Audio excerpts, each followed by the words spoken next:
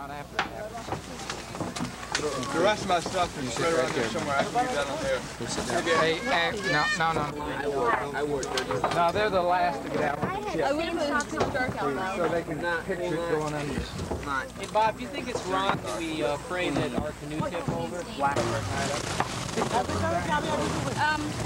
Pass this down. Hi, I'm Martin Rembert, and I'm on the Sepik River on our way to Hana Village. And I have with me today Dana. And Dana, please tell us a little bit about your last days of boot camp, if you will. Well, they were pretty hectic because we still had some more film training to do, and trying to get everything ready to leave and packed up and everything moved and things like that. How long have you been traveling about? Do you know? Oh my goodness, we left last Tuesday and this is Saturday, and somewhere in there we lost a day. Or this is Friday or Saturday, so we've been traveling 4 or 5 days. Explain something. You lost a day? Well, we crossed the international date line about Wednesday, I think, and Tuesday or Wednesday, and it kind of skipped half a day. So it's like real strange on you now. You've been doing, how have you mainly been getting around? How have you made it to the Sepik River on your way to Hana Village? Well, we flew a lot. We spent many hours flying. I think we added up, it was probably a day in total flying time, but it was spread all out with a lot of layovers in between. And then we took, after we got to New Guinea, we took a truck for 4 or 5 hours over some really bumpy roads and out through some jungle. It was really pretty, and then we boarded up on the canoes, and that's where we are now, on the canoes.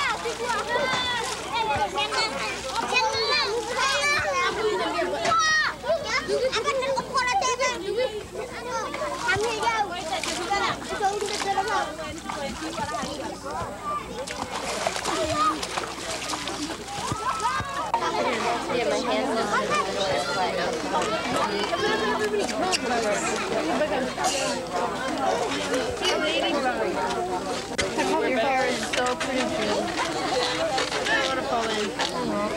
Anybody have a I do somewhere. Wait, double back you. The noise down.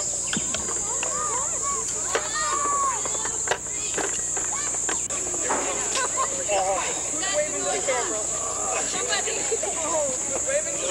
go. 1, 2, 3. All right. Down easy. Oh, it's moving.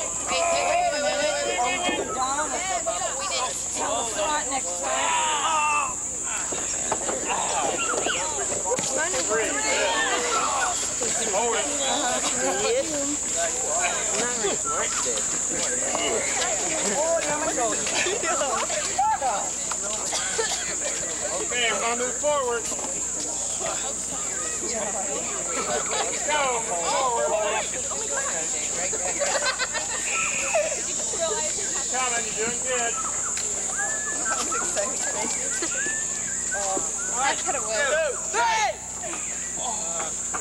Wait, you're gonna level off here. Just come on, just left a little.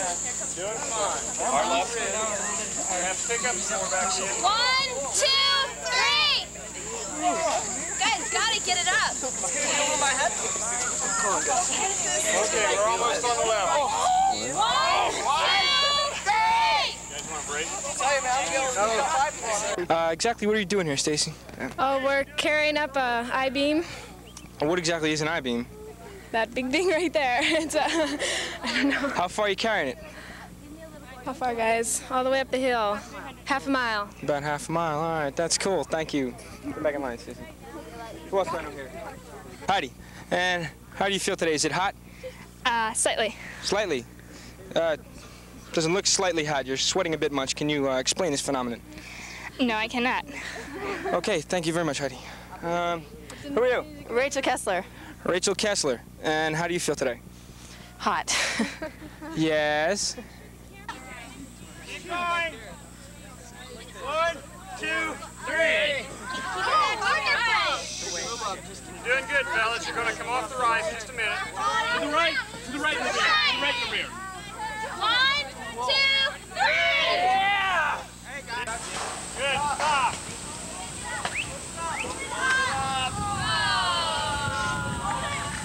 Okay, set it down easy.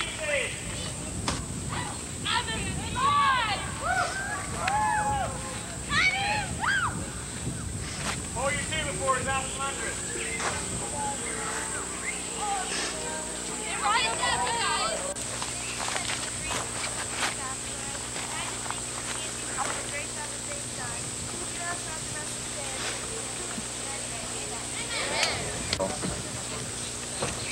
It was hard, yeah, definitely. Really hard? Yeah, a lot of pressure.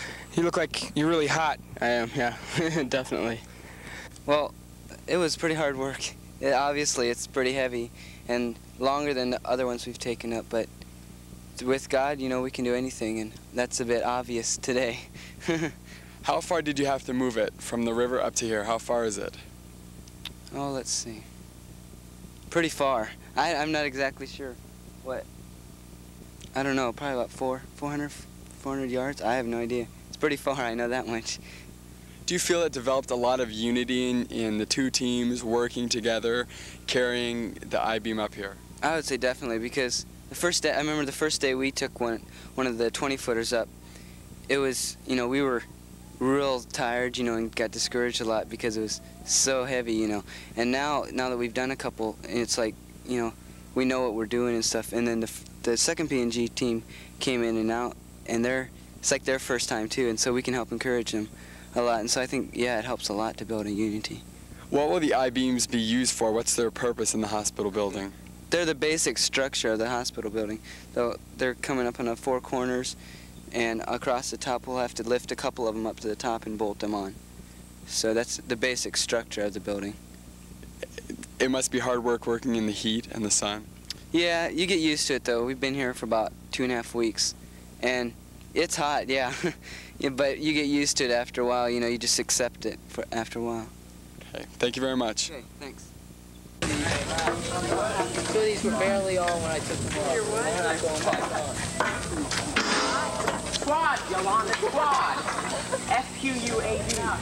Oh, there's people. Oh, squad. All right.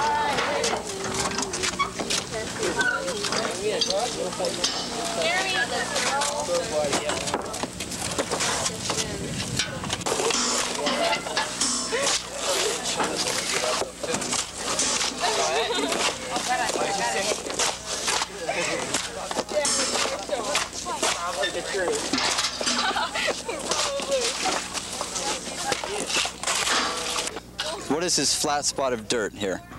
It's the starting of the foundation for a hospital we're building. And is there much of a need of a hospital around here? Yes, that's basic. You can tell from the people and all the diseases they have. It's well needed. What are these holes here with water in them?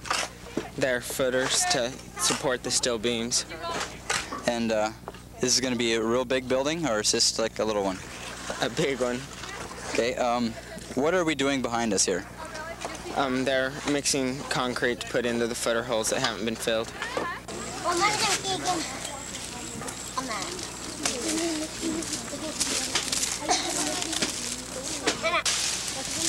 What we're looking at here is a group of nationals, and they've apparently burned this canoe. And the reason they do this is for waterproofing. The canoe starts out upright with logs underneath it, and they build the fires underneath the canoe. As they slowly burn the canoe, they don't torch it, they just scorch the outside, and then they lay the bamboo on the inside of the canoe and burn the bamboo out of the inside. As they roll it over, and as you see them now, they scrape off the excess charcoal, and this prevents a waterproof seal on the wood. It starts out very light wood, and as they finish, it'll have a very nice dark gray tinge to it. Okay, Bobby, we're right here in Papua New Guinea, and there's a lot of work that's been going on here. Can you tell us just a little bit about it? Well, we're here to build a hospital in the Sepik River area. There's no hospital in this, no clinic or anything in this whole area. And there's people that died even of childhood diseases. 3 years ago, there were 47 people that died in this one village right here at Hana, just because there was no treatment. And no treatment for any of the things that they have. There's not a nurse, not a clinic or anything in this whole area. So the idea was to build a hospital, and which is probably more of a glorified clinic, and the government has agreed to help send some people in and to help run the clinic if we would build it for the people in this area. What has been involved as far as coming to the point that we see here? The land's leveled out. We have, looks like, some heavy beams that are here scattered around. What's involved as far as making this happen? It just didn't come together in just 2 days. What was involved in that? Well, first of all, it took one whole team the year that they were here, they weren't here a year, but the year they were here for the 5 weeks, it took them all of that time to get this to this point, because we had to clear all of this brush off. They had to take all the trees. This whole area was covered with trees and stumps, and all of those had to be cut and taken off. And then all of this dug out, and it's all done by hand. And of course, it's very hot out here in the sun, and every bit of it wheeled and packed by hand for this hospital. These beams have been carried by the kids in. It took, we had 2 teams. We had probably about between 55 and 60 people on the beams, and we carried them. These beams, these bigger beams that span the whole thing, are 60-foot beams, and they weigh about 2 tons. And we carried them by hand up here. So the next trick is, of course, without any crane or anything of that nature, is to try to put all this steel up, and that's what we're going to do tomorrow. They've got the foundations in, the bolts in. We've got these huge beams here that weigh about a ton that we've got to stand upright, and we're trying to rig up something to stand those upright tomorrow. But if we can get this superstructure up, we will have the basis of a terrific hospital. And then we're going to lay blocks in between, concrete blocks. So there are no concrete blocks in this area, and so we have to make them. We shipped in a block machine from Australia, and the kids are making blocks, and then we'll be laying the walls up out of blocks. Even the sand, we have to go, as you know, several hours upriver to haul all the sand in here, and the cement has to take the 2-day trip up to get up here. So it's a complicated procedure to build something way up in here. And I think it's going to save a lot of lives in this area, especially children. The mothers are the ones that are especially interested in the maternity part of it, you know, that there'll be a clinic for that because so many mothers die in childbirth and so many babies and children die. And there's just not a lot of children here, not as many as there should be. And by building this clinic, it will save their lives. And of course, we're doing it in the name of Christ, and we feel that when we agreed with the government to build the hospital here, we told them that the first thing we want to build is a clinic, is a chapel, so that when the people come, that we can share, and not us, but the people from Hana Village that are Christians now, that they can share Christ with all these people. And of course, when someone comes to the clinic, half the family comes because they have to provide their own food, they cook for them, stay here. So there'll be people from all up and down these tributaries of the Sepik that'll be coming in here to this hospital and staying here. And of course, through that, then they'll be able to witness and win them to Jesus Christ. So that's the end result, is to witness and win people to Jesus Christ. And I think it's going to have a great effect in this area.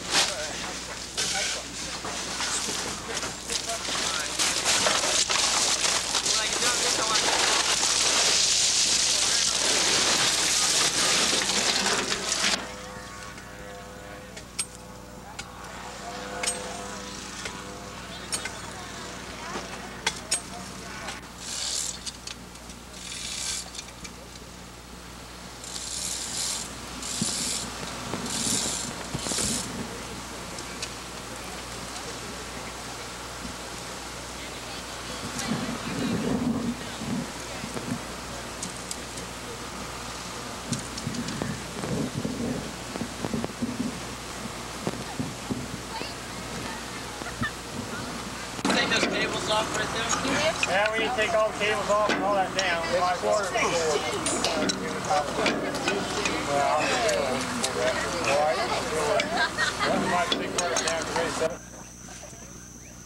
Okay, 1, 2, 3.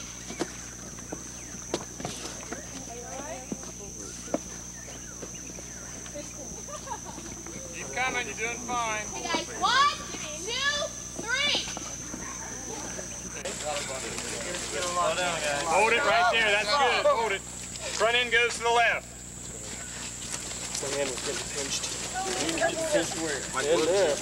Okay, now we're going to come forward again.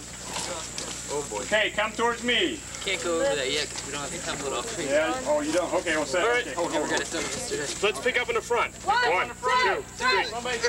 Hold it. So they can set it on it. Don't get under it.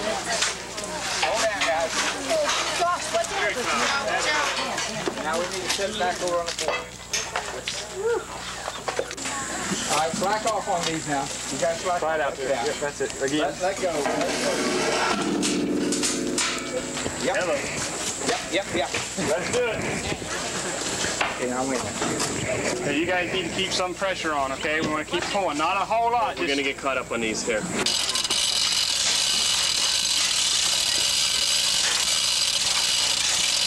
Okay, hold it right there. That's good. It's up. Okay, you guys pull. Okay? Hold it right there, okay? Yeah, fast. Well, what do you know?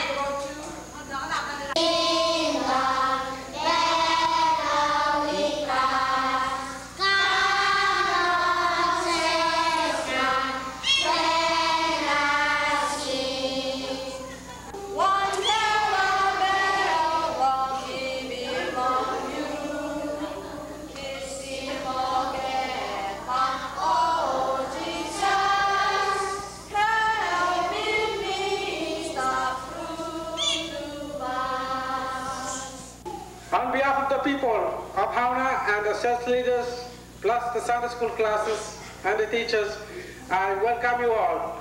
To worship you, oh my soul, rejoice. Take joy, my King, in what you hear. Let it be a sweet, sweet sound in your ear. Amamas, amamas, nageni amamas. Amamas, amamas, nageni amamas. Amamas on Jesus all time, nageni amamas. Amamas on Jesus all time, nageni amamas. Gade nandikan kruin kakai, na kakai kama. Kasol gade nikan hatwo. Well, they're not really good luck charms, but they are you wear them if somebody in your family dies. The whole family wears them because it means that it shows that they're in mourning. And I think it's like a nut or a seed to some kind of tree that they just weave thread around and wear it as a necklace. Are you happy to be here in the game? Definitely. I love it here. What do you love about it? The people, I think, mostly. Pray ye therefore, Lord of the harvest, that he will send forth laborers into his harvest. Psalm 47 and 8. Then said I, Lo, I come, in the volume of the book it is written of me. I delight to do thy will. O my God, yea, thy laws within my heart.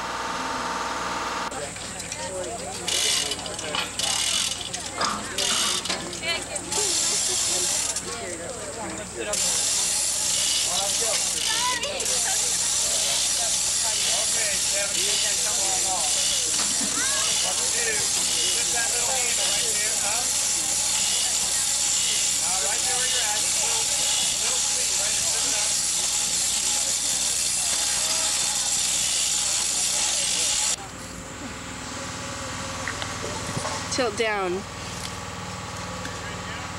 Tilt down.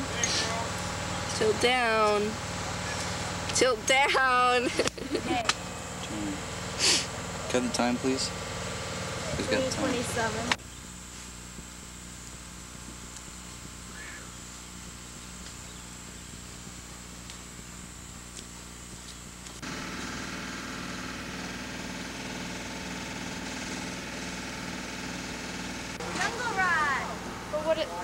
Jungle ride. Jason, get it back here. Jungle ride. Jason, let me see your hand. Can you go all puppy?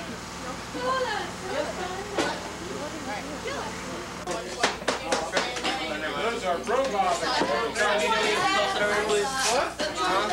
I said those are robots. You got 4 years.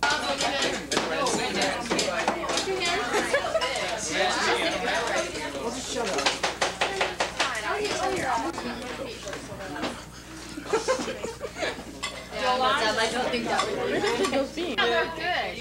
Really sneaky. They'll just slither down. They're just like. I've never done this in my life, you guys. It's not bad for you. He moved down for you. Stupid.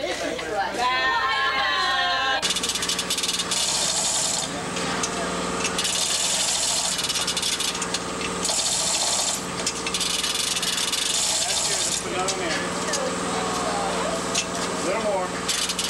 That's good. A little more. Put that finger on. Alright?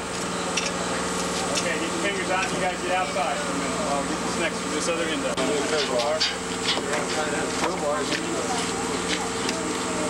Take a little bit up on your side, girl. Or just down? Well, either one. Just a little bit.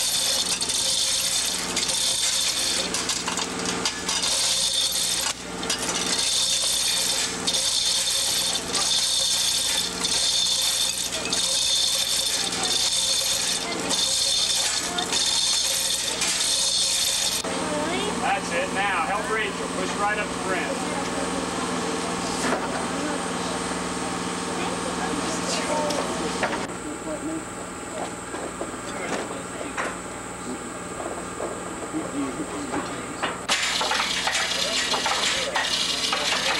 Are we level?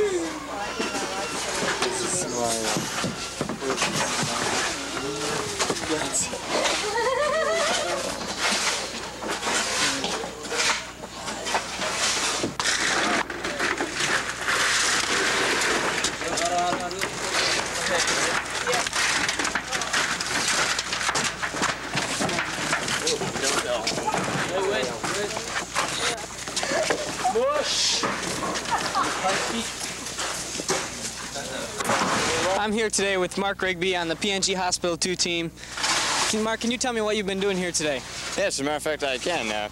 We've been shoveling gravel off of this this double canoe here, and we're putting it in wheelbarrows where we will carry it up this hill and deposit it with sand and other various elements, mixing it together into a concrete formation and pouring it into a hole, holding together a beam to which the wires are connected that will extend across the river and form a bridge. That's just, of course, a very brief outline, but that's basically what we're doing. What's the purpose of building a bridge here? Well, it makes it a lot easier to move across the river. See, every time someone needs to get across the river, you got to have someone get into a canoe, and it wobbles around a lot, and people fall out, and it's really messy. So we're building a bridge so that people can walk across without having to, you know, hail a canoe, as it were. Now, what's going to happen here? Let me just explain this for a minute. The canoe is going to come in this general direction. Brian is going to stand and guide the canoe in verbally and possibly with various hand motions. Someone will dive, hopefully a flying leap, from the stern of the canoe onto the rolling log platform, probably slipping a leg into the water first, just for show. And then we'll be tying up the canoe, and they will be deboarding, as it were, and going to their respective lunch cafeteria.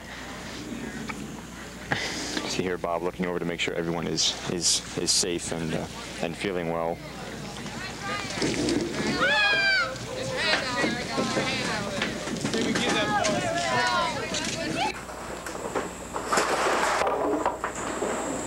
Let's take this one over here apart.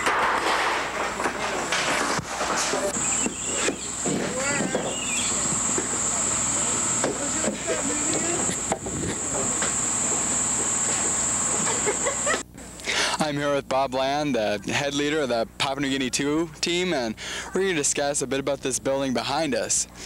Bob, tell me, what was the problem with this building? Well, the building wasn't very secure, for one thing, and the other thing is that it's right down here on the soccer field, and as you look out at the river here, we're almost equal with the river right now. The river, if it comes up another foot, would be under this building, and the river does rise that much. In fact, it comes up about 3 or 4 more foot in wet season. So it's not in the right place, and it wasn't very secure. It just, when we moved all of the things off of the airfield, they just kind of threw that building up temporarily because the team was leaving, and they needed a place to store the materials for to the next year till the team came back. You had an experience on this wall right here where you were hanging from the tree. Tell us a bit about that. Well, we were just trying to take the wall down. It was kind of insecure, and so we kind of pushed it over, and we were holding on to the tree in case it did go, and it did go and left us swinging in the tree. You had an experience last year, I recall, when you fell from the top of a wall. Can you compare the two? Well, it's a lot of fun. It has that, you know, let you down feeling, and gratefully, this time I got left hanging in the air. The other time I didn't. I came down with the wall, and actually I'd walked the wall around, and I had asked this one boy to study the wall, and he came over and studied the wall. He ran right into it. He was a big boy, and he pushed it right out from under me, and I came down, fortunately hit on my head, so it didn't hurt anything. Thank you very much. Thank you.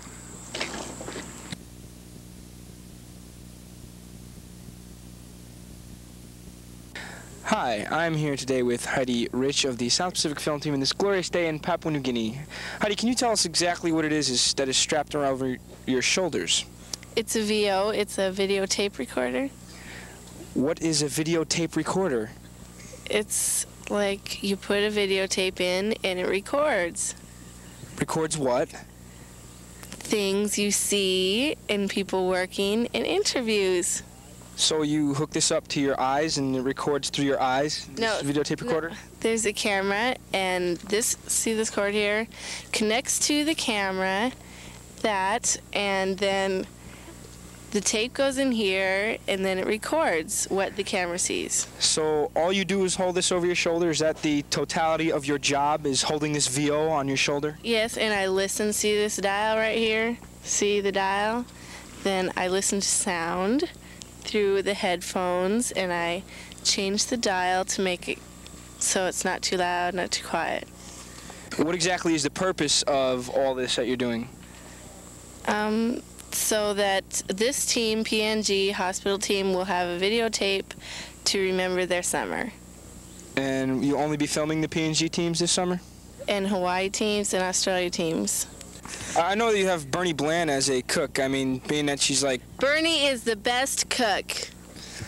As I was going to say, I mean, being that she's been on every team since the beginning of Teen Missions, I guess she'd be a good cook. So what do you think of Bernie's cooking abilities? It is the best. I love her cooking. What has she made for you so far, and what type of meals? Bread, homemade bread for us, and pickles. Bernie made pickles. I don't know who made them. We had pickles and Chinese. Chinese, good, good. Well, what about the living conditions here in beautiful tropical Papua New Guinea? I understand the brochure said something about Olympic-sized swimming pools and showers and air conditioning. Is this true? Olympic-sized river water to swim in and wash yourself, wash your clothes. There are a lot of bugs here? Mosquitoes everywhere. Mosquitoes everywhere. How big are these mosquitoes? This big. That big. Ladies and gentlemen. That big. Do you have any bug bites that we can show on film here? Oh, look at my elbows. My elbows are bad. Look at these elbows. Your elbows bad? My elbows are horrible. See, look, oh, right there. Look at that! Look, we have live captured on film. Look at it. Look at it. It's filling up with blood. Wait a minute. Watch. Hold the mic. Hold the mic. All right, got it. Oh, dead! That's it, ladies and gentlemen. Raid. The raid hand kills bugs dead. We must sign off now, ladies and gentlemen. The head person, Kathy, here said cut. So, goodbye from glorious fun in the sun, Papua New Guinea.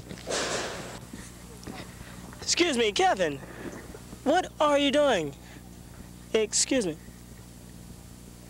I'm watching the monitor right now. What is the monitor? The monitor is a little television set where we watch the shots that the camera person does. Is that all you do is watch, or what else do you do as monitor?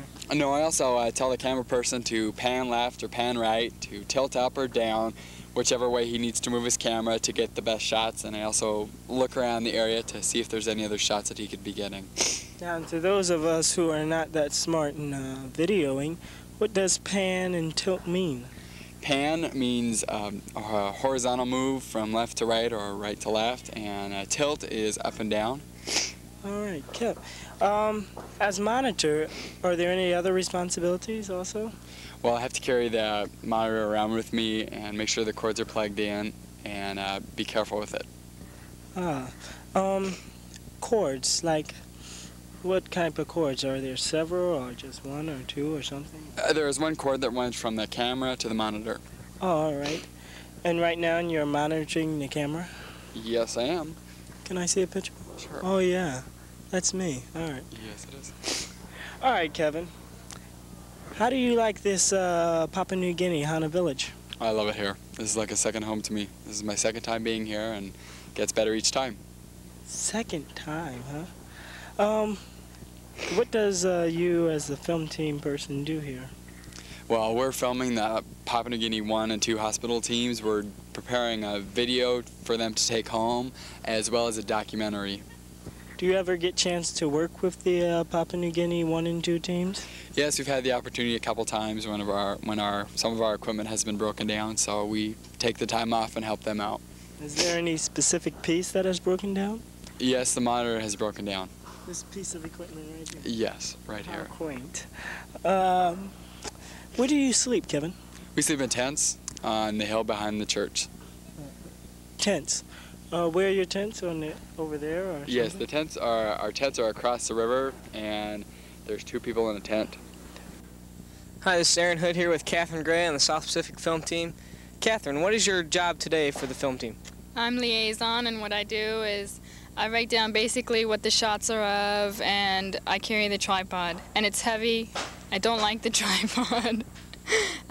We carry it a long ways when we carry it, and up and down the mountains, and set it up, and then you balance it and everything, and that's what I do today.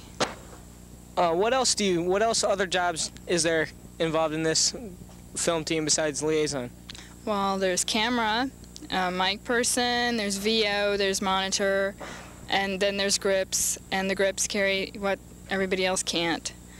And there's logger, and they write down everything that happens, every shot and everything. With this, do we just have one camera? Just the one main video camera? Yeah, we have one camera, and if you want to get a different shot, you have to stop everything, move the camera to a different spot to get the different shot. That's why liaison has to always be moving the tripod. So out of those jobs that you just listed, what would you say is your favorite job?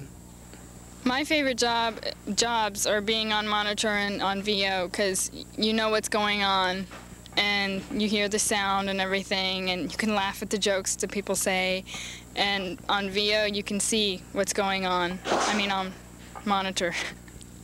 You can see what's going on and everything. It's going in the water.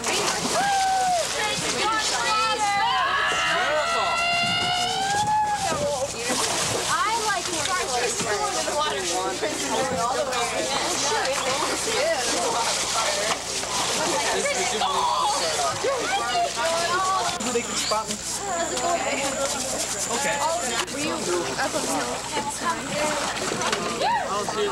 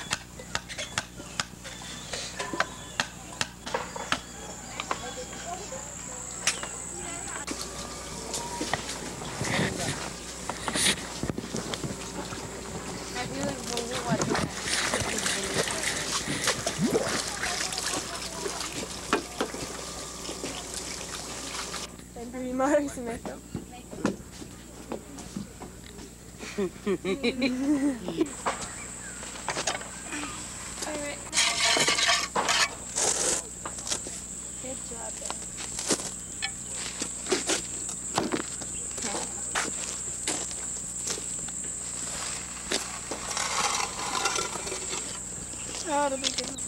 Becky, he's 3 years old now. Take it out. Oh, watch it. Careful.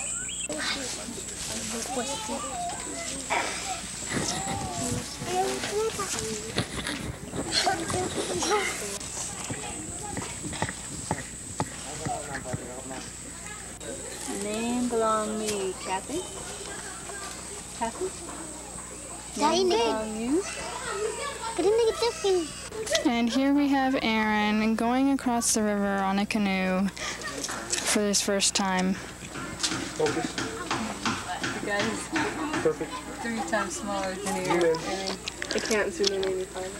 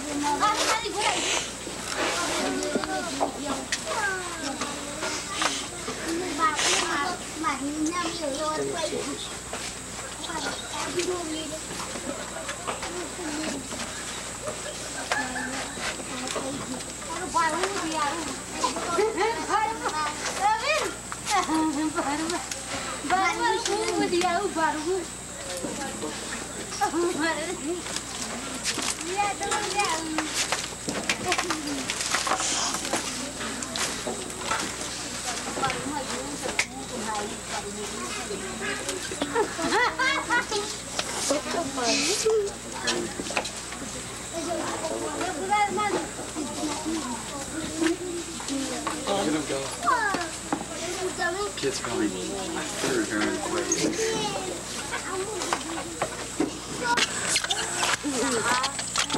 Should I make what I don't know what to make? I don't know how to make them.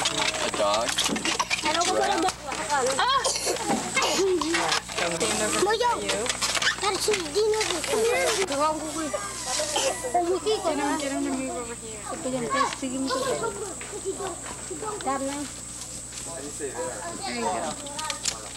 him to move over here.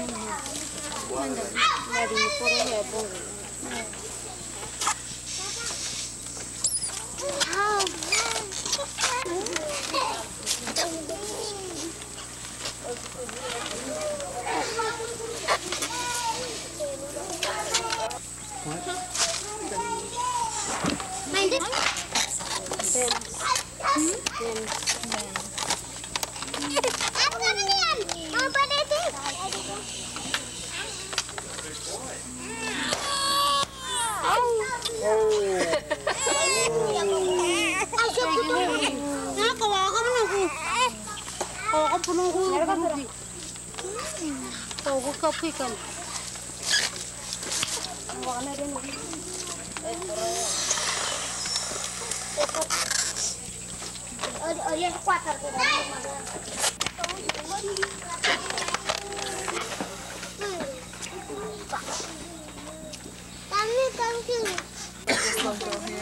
What?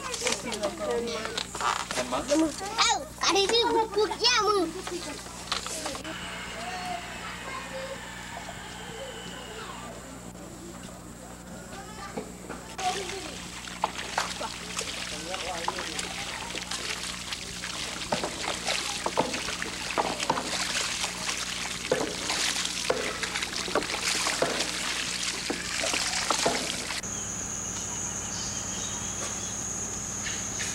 Martin, what time is it? Oh, I got a headache. Catherine, how much time till dinner? 1 minute. Catherine, wait for me. Oh, my ankle.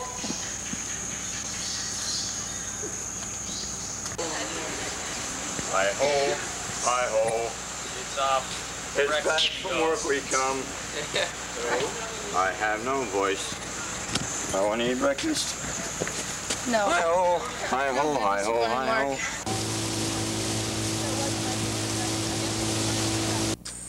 You need dia bikuar atau di tidak ada di situ. Yes. Nanti shooter itu pada dia baik begitu. Litas video dia. Tapi pada dia. Ada kalau suasa kembali pada dia tu. Juga bawa dia.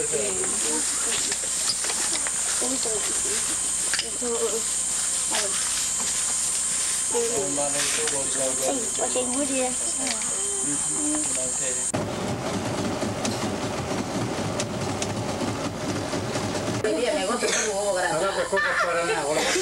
Ahora no hay idea.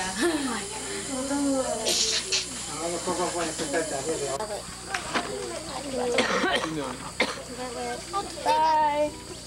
Goodbye. Bye-bye. Happy New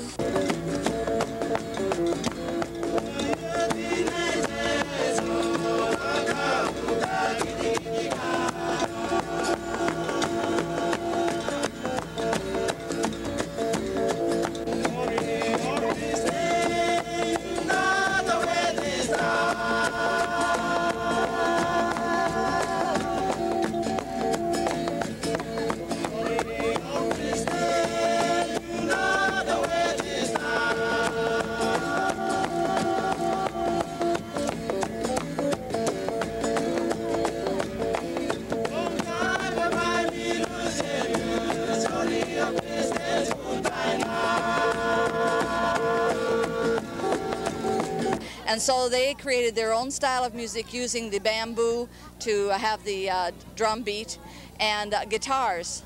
And they tune their guitars differently than we do, so if you wanted to try to play with them, you wouldn't be able to. So they started doing this, and they have written hundreds and hundreds of Christian songs. And one of them that they played was one of the Christian songs, and the other two were just to welcome you and then to also say goodbye to you.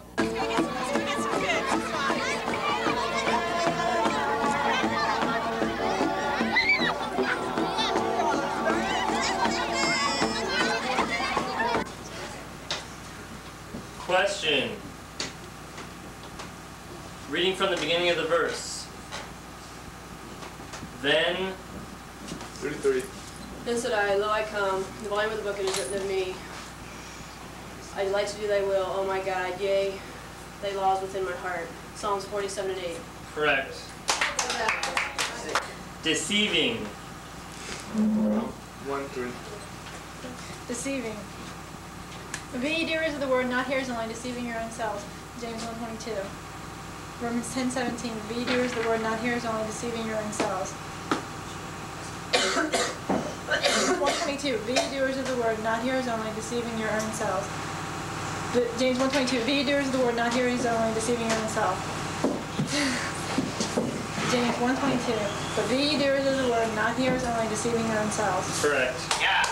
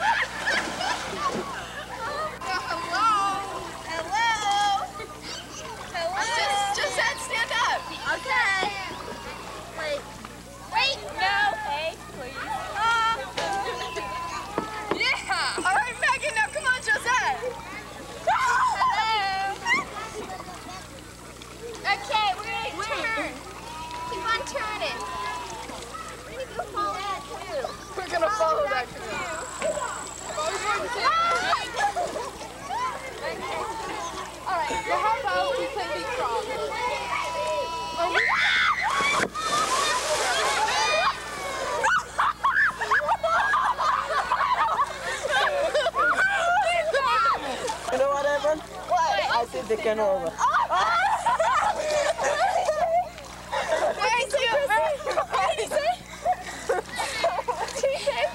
He tipped the canoe. That's what he said.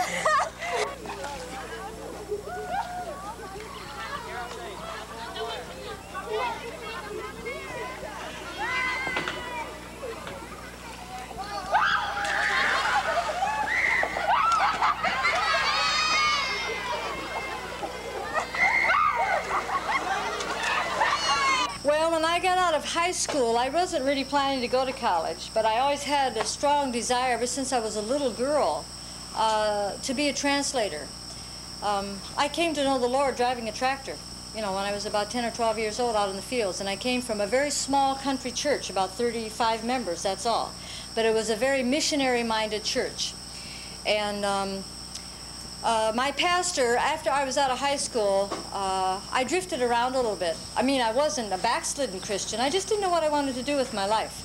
And I had about 12 different jobs in about 5 years. And then finally my pastor kind of encouraged me to go on to college. And he kind of steered me to Bryan College in Dayton, Tennessee. And that's a liberal arts Christian college. And I majored in history.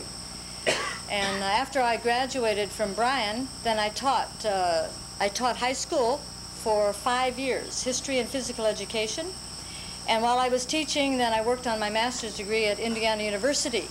So I had that background. And then the Lord led me to Wycliffe Bible Translators, and then from there on I got all of my linguistic training at the University of Oklahoma under SIL. And then the Lord led me to Papua New Guinea. So that was kind of my background. So I really wasn't preparing to be a translator. If you know that you really feel like, you know, you might like to be a translator, then there are certain things in college that you probably should take, like a course in Greek, because we're translating the New Testament, and it's very helpful to know Greek.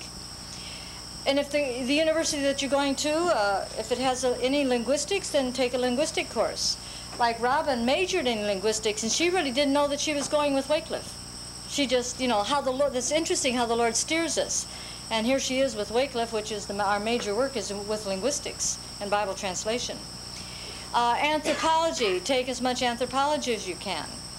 But you should major in the thing that you really enjoy, you know, whether it's Bible or history or whatever. But if you're going to be a translator, you know, you need to get that background. Of course, language, take a couple years of language. How I was led to Papua New Guinea. I was led to Wycliffe through a brochure. And I never met a single Wycliffe person. I never heard a Wycliffe person speak until I got to University of Oklahoma and took the linguistic course. I didn't know what linguistics was all about. Then it was a very new science. Really didn't know what it was about.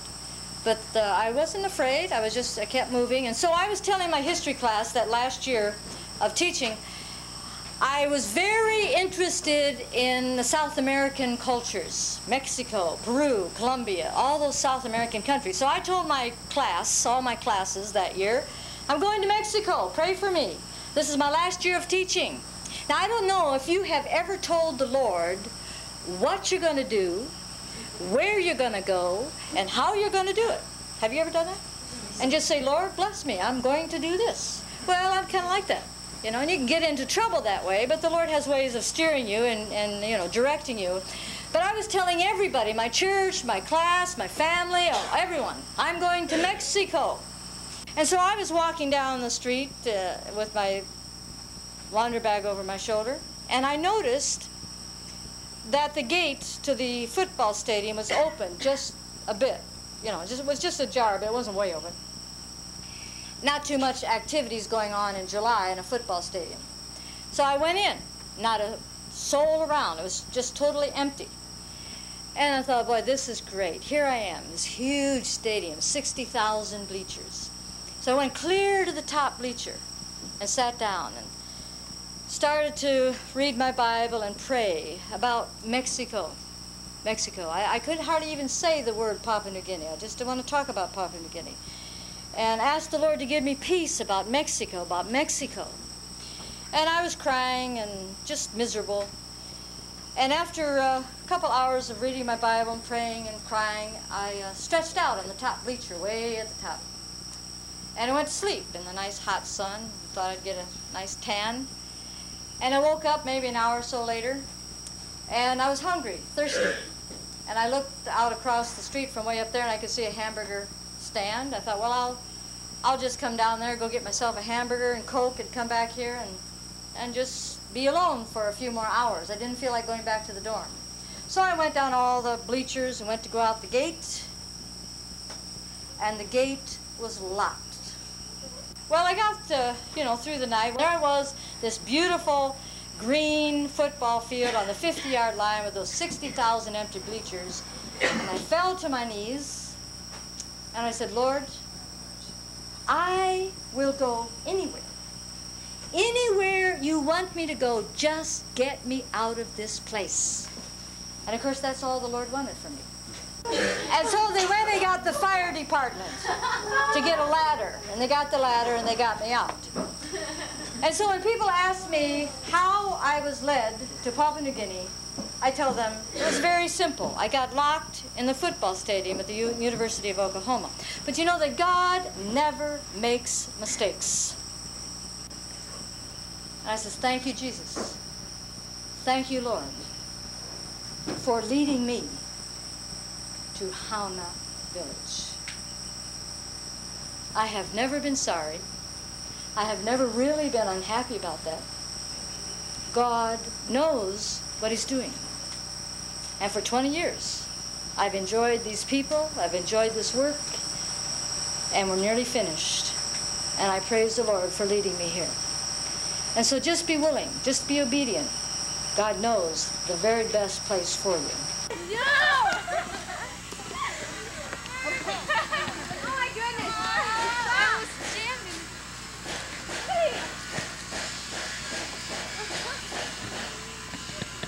Where'd it go?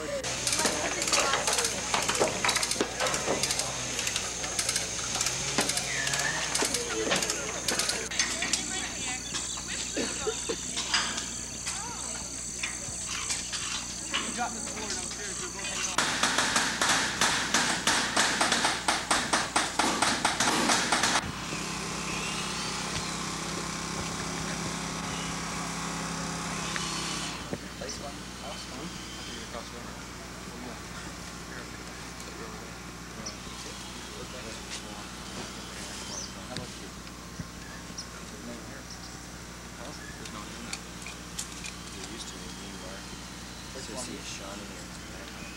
Where'd they go?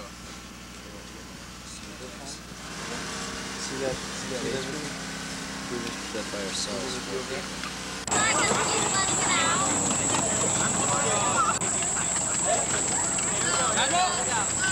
Kamu lihat kayak itu.